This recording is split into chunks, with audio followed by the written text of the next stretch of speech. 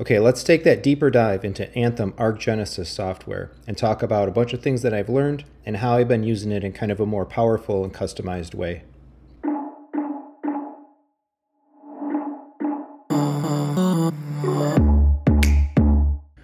So right off the bat, I'll say for sure, I've been having a really great time with the Anthem AVM70 processor, its settings, its capabilities, and the ARC software overall. Now, I have encountered some bugs and I have encountered some limitations with the software, and I've been posting on AVS forum and trying to get some support and help around that. But a lot of that's been around doing like really more complex things with it, trying to do multiple measurements with different types of equipment, as I have both the Arundel subs and the Harbottle sub, and trying to do a multi-measurement or do multi-configs where I have different pieces of equipment and swapping them in and out. And I found a couple workflow errors and omissions, I guess you could say, between the Genesis software and taking measurements and doing a calibration and then uploading it to the device. So I backed off on trying to do some of the more complex things, but I've still been able to do a lot of customization, and I found some more interesting learning points and such with the tools. So I think it's worth that kind of overall deep dive now that I've learned quite a bit more about the software. First thing I want to comment on, and I'm not specifically connected, I've got the software loaded here, and we're going to go through one of my saved configurations or some of my saved configurations. Not going to do anything live. I do have the other video where I kind of gave an overall like basic overview of going through start to finish for an Anthem ARC Genesis measurement, and I did the follow-up video, the correction video about the mic placements from the first video. I did learn better about moving the second and third mic positions kind of forward and down rather than being level with the listening position. So do look on the channel if you want for those two videos, again, related to running the software to measure your audio and doing it in the correct way with the microphone. This is kind of video number 3, where we'll actually take a look into some more detailed stuff. But one thing I do want to say off the bat is I really have enjoyed and made powerful use of the quick measure capability. That's the third option down here on the toolbar. You can basically set up the microphone, set up the software, really without any real setup, launch the software, and be able to dump into quick measure. It does a full audible sweep for the selected speaker. You can do a full audible sweep for the entire like frequency range that ARC measures, and it just sweeps over and over and over again.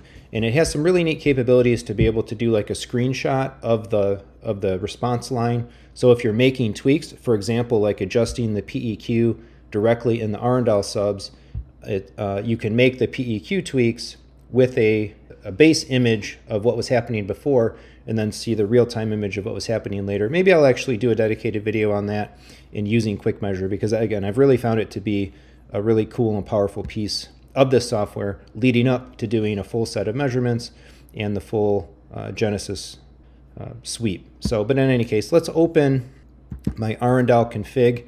This is the configuration that I'm running when I use the Arundel subs in the system and in everything right now.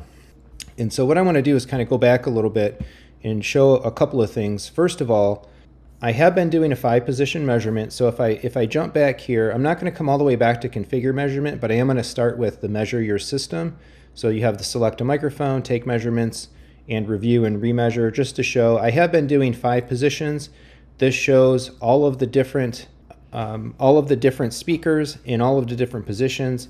And if you do have an individual measurement in your broader measurement that you felt was wrong in some way, note you can choose to turn that speaker on for the given positions, maybe just one position, maybe multiple positions, kind of, what have you, and remeasure independently.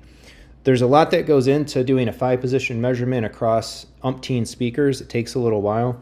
So if something was compromised and you wanted to remeasure, you have the ability to do that. Although I would be careful, like doing a full sweep of measurements and then coming back some days later and remeasuring something independently, because unless you're remeasuring everything at the new position, you may not be able to get the microphone back into exactly the same spot. And so you could actually be compromising your overall results more than adding to them.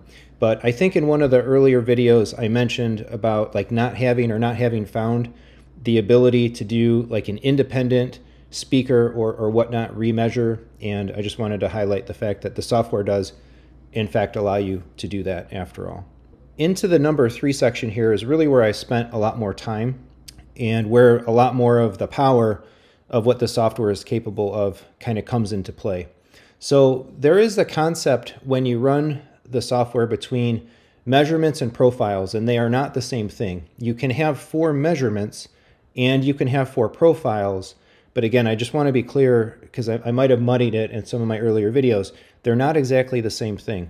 And here's the relationship. So when you go into Adjust ARC settings and you set up your profiles, which will be the actual individual configurations that are selectable in your receiver or in your preamp, notice here I can actually choose what measurement goes with which profile.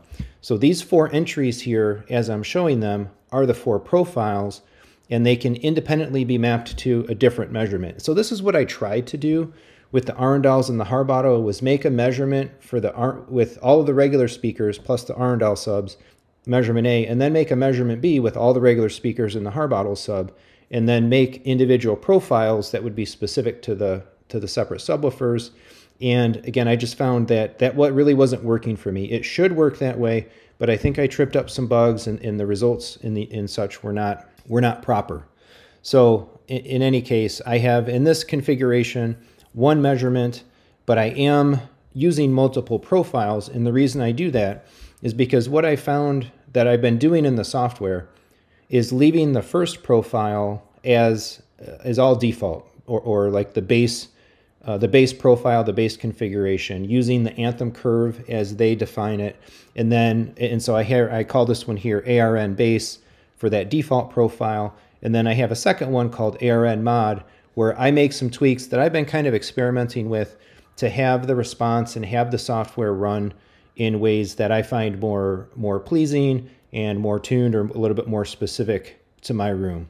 So I've only done that. I've only done the 2 profiles, but again, you could do more. So here, profile 3 and profile 4 are disabled, but they could be enabled. They could be mapped to the same single measurement A that's in this configuration, and then I could rename them to be what I wanted them to be. The other thing you can do here, so the next tab is for each profile, notice it propagated the name. So I have ARN base and ARN mod for Arundel default and Arundel, the modified one, is I have all of my speakers selected. So everything that I have in the room connected for this configuration is enabled for both of these. But this is where if you wanted to make a 2-channel configuration, you could turn speakers off. This is also where I encountered kind of one of the other, I think, workflow bugs of the whole Anthem system, where what I tried to do was have both of the Arundel subs running off of the subwoofer 1 output of the AVM70, and then put the Harbottle on subwoofer output 2, take a full measurement, so measuring the 2 subs as one, and then the individual Harbottle sub. But in here, then I would try to make a profile that used subwoofer 1 and a profile that used subwoofer 2, which would allow me then to have everything connected at the same time, and just in software be able to change in the AVM70 which sub effectively is active. But the workflow bug comes into play that if you only enable subwoofer 2 and not subwoofer 1, and then you upload the profile in the AVM70, that profile reads 1 subwoofer in the config, but because it's reading 1 subwoofer, it actually outputs sound on subwoofer 1, even though subwoofer 2 was configured in here. And so I think what they need to do actually is they need to have another option, another configuration option inside the AVM70 itself in the profile, that if you set 1 subwoofer, you're able to select what actual output port will be used or will have audio sent out of it. And that would solve the issue and give you the ability to do that kind of switching. So I need to fully report that to Anthem, and I hope to see that because they could fix it very easily and add a whole lot more flexibility, particularly for those different subwoofer configurations kind of into the system. So here's the next thing where you might start to tweak a little bit, and I do tweak a little bit, is the speaker levels. So all of these trims are set as they are by the Anthem software. You can see each speaker left and right for each location, and the subwoofers at the bottom. have their own trimmed. It's calibrating basically to 75 decibels. And so here you can see what kind of responses, right, my various speakers are giving. I'll go to those in a little bit as well before this video ends and take a look at some of them in particular in larger size to make it easier to see. But I don't do too much modification here. I have been, on some of the subwoofer trims, I have been bumping them just a hair because I have these dips. What I've learned about my room is that you're using subwoofers at the front of the room, and it's been regardless if it's been the Arundel or the Harbottle, whether the subwoofer's been in the middle, in the quarter point, or in the corner. I have these peaks. My room responds with a peak in the 35 hertz range, and then it dips pretty fiercely in the 50 hertz range. And so definitely the room correction is bringing those peaks down and pulling those peaks up, but the overall volume level of the subwoofer needs to be high enough in order to pull the peaks down while kind of nullifying that null. But this also gets into some of the key things that I've been changing in the mod configuration, and we'll look at that in a second. But suffice to say, the speaker levels is where you adjust the potential trims on your speakers. Now, most of the cases, as I've been seeing, you would probably leave these alone. Let the trims be used that Anthem measured and applied and such, but there are cases such as if you're boosting things or trimming things in the room in a customized way that you may want to modify these potentially up or down. And so if I go to the ARN mod configuration, you can see that I do actually boost the subwoofers quite a bit more to prepare them for the adjustments to the target curve that I've been making and experimenting with in order to be able to let the Genesis software make a level response to that specific modified curve. And that all happens here in this adjust targets. And so if you noticed, maybe just to point it out, at the top here, we have the select a profile to view. You can make your changes here, right? And if you had 4 profiles active, you'd have 4 of these blocks, and you can configure them all independently. Again, the Arundel bass, and let me zoom this in, make it a little easier to see in the YouTube window. So this is the stock kind of Anthem curve. It has the bass fairly level, and then it trims off. It has the rest of the speakers come in with a little bit of a dip and a little bit of a roll off kind of as it goes forward. But I pretty consistently get these results for my room. A room gain of 3, a deep bass boost of 0, no tilt, a room gain center frequency of 200 hertz, a deep bass boost of 50, which in this case is not actually applied, and a tilt start around 100. But what I've been doing is actually boosting this quite a bit. So I find that the default Anthem curve to be just to be weaker in the bass. It's not terrible, but I think I want more out of my subwoofers. I want more out of my bass region. And so I've kind of built here a bit of a house curve that is more in line with like the Harman curves that you can more easily load, say like in the Dirac software, where you have a higher bass level and it trails off and it trails off and levels out as you get into the higher frequencies. So I'm by no means done with this, and I'm still learning, I'm still tweaking, but I want to call attention to a couple things that I've been doing in here that I think have been creating some preferable results for me in the room. And so the first thing I've been doing is just pumping this deep bass boost all the way up, the full 6 dB of boost, and also kind of moving the deep boost frequency over from 50 to 65. So as you can see, it creates much more of a top end bass signal here that up around 50 hertz really starts to kind of dive off until it meshes in with the rest of the speakers and continues forward from there. The Harman curves do that. They have, I think, like a 3 dB, a 6 dB, or even like a 10 dB bass boosted curve, and it kind of tracks similarly to this. And so that's the bass side of things. And actually then to have the subwoofers be able to correct to this boosted curve, they need a higher trim. And so that's why I've added some dB to the subwoofers, and I do it in the trims here in the Genesis software. The other thing that I've been doing, and this is kind of a personal preference for me, is I'm not much of a high frequency noise person, like nails on a chalkboard, screechy things.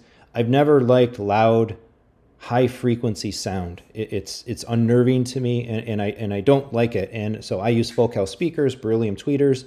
They're known to be on the brighter side of things, and you can see for a lot of the speakers, they have boosts coming out in my room at upper frequencies.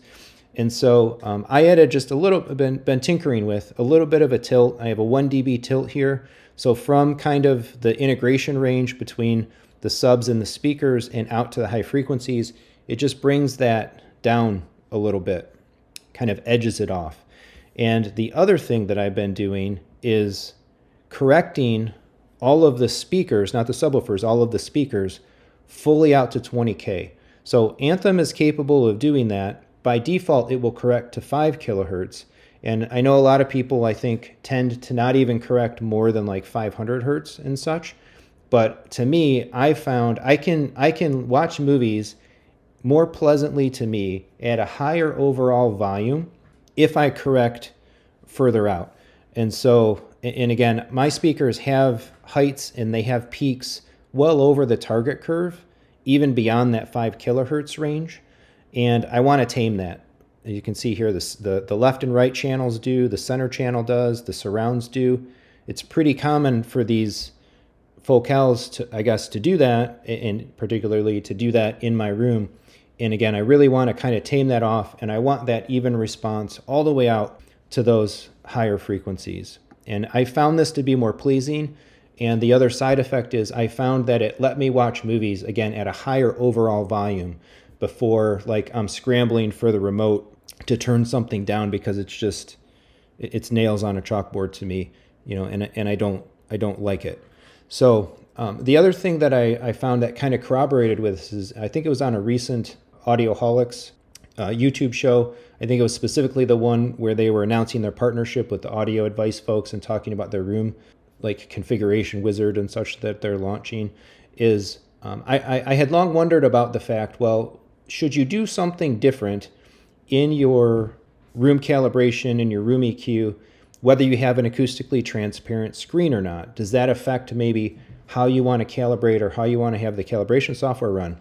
And there's specifically a mention that, yeah, with an AT screen, you might want to have your room EQ go into the higher frequencies to fully help with, counteract, adjust, and so on, the impact of having that AT screen. And so it was nice to hear some folks that are, you know, certainly way more beyond my knowledge level corroborate something like that. So I've been running this, again, my modded house curve with all the speakers locations corrected up to 20K.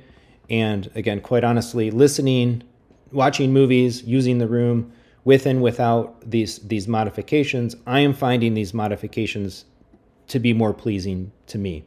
So it brings back more of that bass impact and impressiveness. It cuts down on a little bit of the higher frequency shrillness. And so I'm not done. I'm still kind of learning and see if there's anything else in here that I might want to continue tweaking.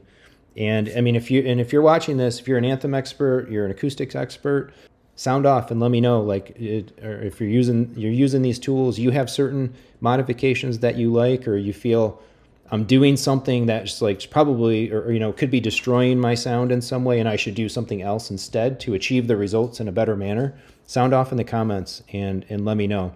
And again, I'm kind of learning as I go, and I'm learning very much more so what I like, and I'm learning a lot about my room and what my room is really capable of and how it works, and its intricacies and its dynamics and the things it can do well and the things it can't do well. So I've definitely found some of those. So I welcome feedback and discussion.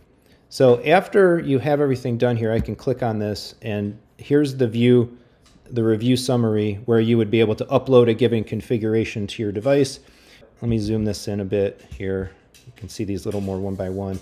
And let's go to the modified profile. So you can see how this is tracking. Pretty good overall, a little bit of squirreliness. The green is the corrected, the adjusted line after the ARC filters are calculated and applied based on all these settings.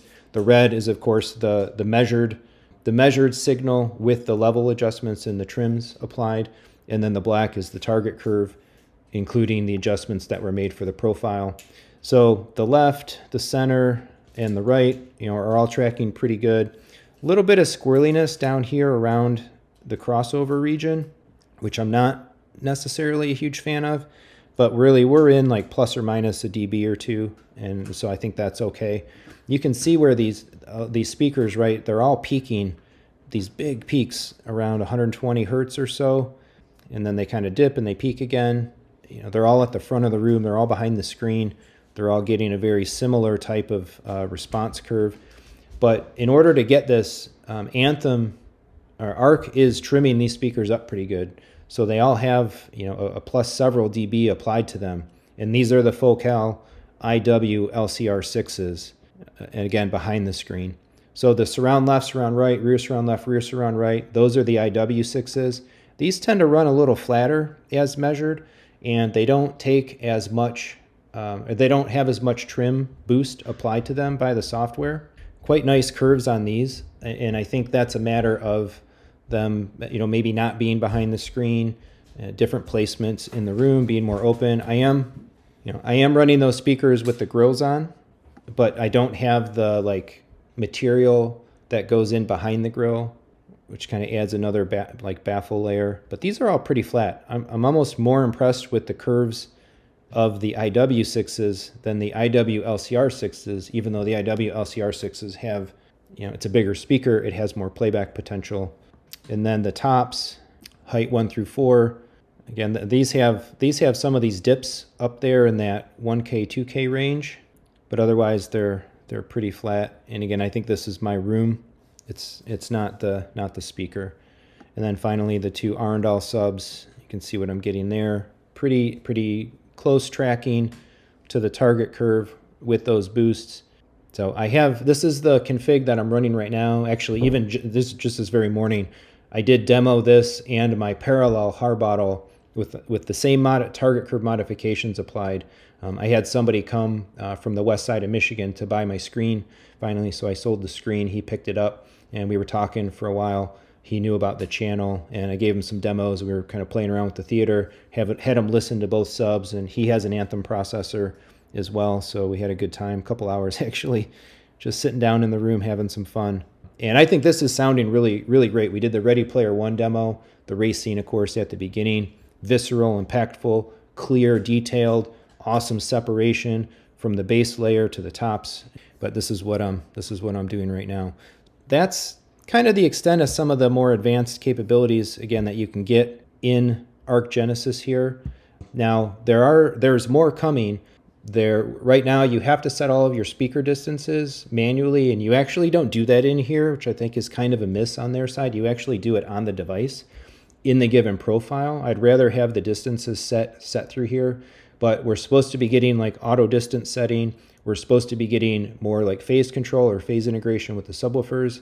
The AVM70 is on the cusp of being released as I record this, and I think with that will come some new software versions and some new features and new capabilities in fairly short order. So I'm excited to see what else they put out.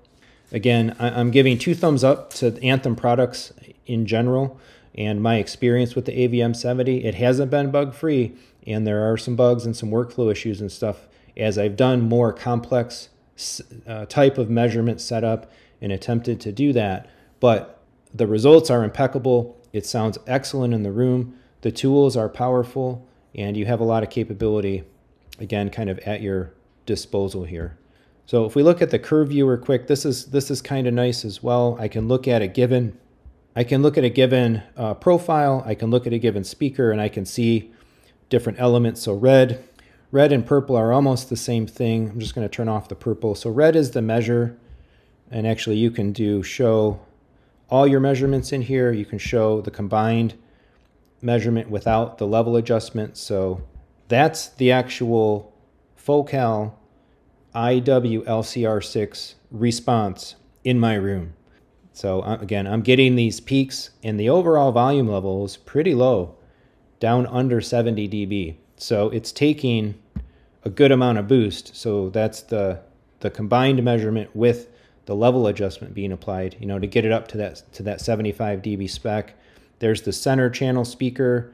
I don't know if maybe if the door being on the left wall has some impact of that left speaker. This one's a little taller, a little less squirrely, but the right kind of goes to the very similar to the left. Oh, no wides, sorry. So the surrounds, again, the surrounds go a little bit louder. They are still, again, getting trimmed up. Everything in my room is getting trimmed up.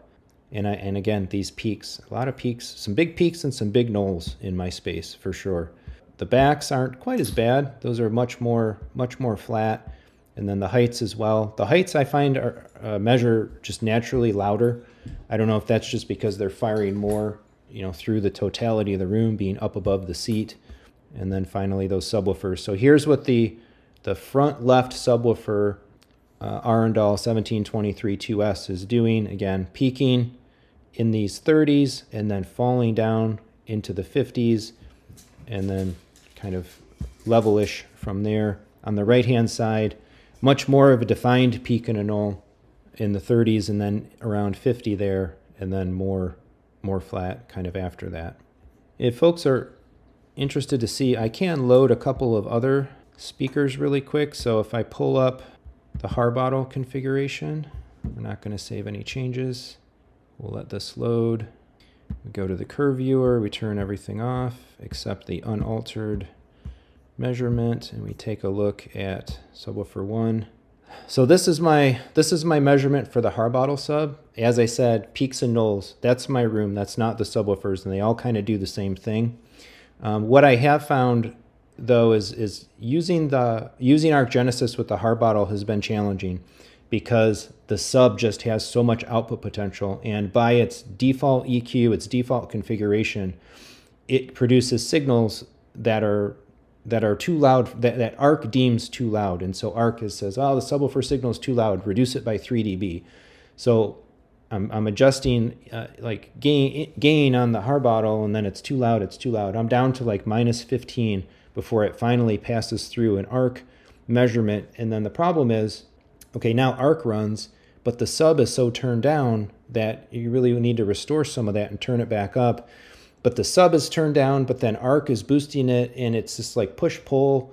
It just seems like a very inefficient way to manage the subwoofer. I wish ARC wouldn't try to hold it so closely to say like, oh, we need the audio signal to be this volume level.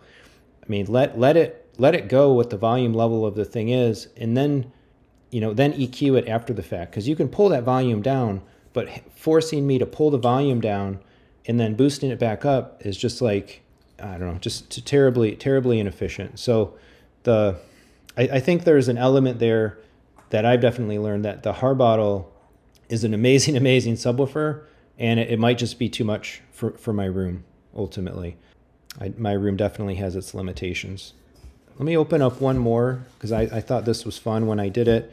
I still have it here.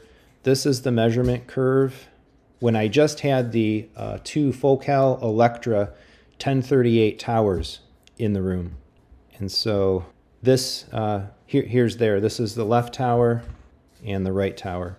So the right ones, and this was the case with the subwoofers too, if you go back a little bit and you look at the Arundels, there was bigger sweeps when the subwoofer was on the right-hand side of the room than the left-hand side of the room. And that kind of proves itself here again with these big towers, that the left one is a little more controlled, and things on the right side of the room get a little more big in their sweep. I don't know if that's because that right wall is a foundation wall, it's a concrete wall, and the left wall is just a framed structure because there's another room on that side of it. But you know, these towers measured pretty flat. They still measured a little lower, you know, honestly, the overall average volume here, which it does show in the quick measure. It doesn't show here. It was around 70, a little sub 70, less of some of that action than the in-walls are showing behind the screen. But again, still some peaks and some knolls around different places. And again, that's my room at play. So don't take anything that I'm showing in terms of these curves to be, you know, Bible for how these speakers might perform in your space. It's going to be specific to the environment. It's going to be different. But it's been fun, and almost in some ways a little bit exhausting measuring over and over and over again and tweaking, but that's how this stuff goes. It's iterative. I know much more about this software today than I did a week ago or 2 weeks ago or 4 weeks ago, as I've been running it more and more and posing questions to the ARC Genesis discussion thread on AVS and getting some answers and some support there. Real cool, real powerful. I'm very, very happy with this device, the results that I'm getting and using it and its capabilities. I am completely enamored with the idea and the fact of being able to do all of the measurements without being connected to the device at all, meaning the mic plugs into my laptop and I'm network connected to the processor when I need to be. The software is running here, and it's really nice to be able to open up a configuration and like use the software completely offline. So take all your measurements, walk away, make some tweaks, you know, maybe make a copy. What something I've done a couple of times is take the core file, make a copy of it, do some maybe not off the wall, but you know, make some changes, play with the configuration, experiment with it, and then if I trash the settings and whatever, I can just throw that file away, and I have my clean copy with the default curves and the base measurements and stuff that I can work off of again. So it's just so incredibly flexible to be able to do that. And so my goal now is I really want ARC in my living room with some other plans and activities I have going there, and I'm trying to think about and strategize for the best way to do that. So there's a more advanced, kind of deeper view of ARC, Anthem ARC Genesis, and some of the more kind of more detailed technical things that I've been doing with it. Again, if you have ideas, suggestions, things that you do in the software, custom curve elements, house curves that you like, if you find that I'm doing something completely off the wall here and you might recommend that I shouldn't be doing it that way, sound off in the comments and let's have a dialogue and learn more about this, the features and the software and the capabilities and such together. So thanks for watching. Please like and subscribe. Look down in the description below for some ways to support the channel, and there'll be plenty more content, comments, and so on around this coming up in some dedicated videos as well, of course, in the ongoing vlogs. And if you have questions, ask them. I'll hit some answers in the Q&A vlog sections as well. Thanks.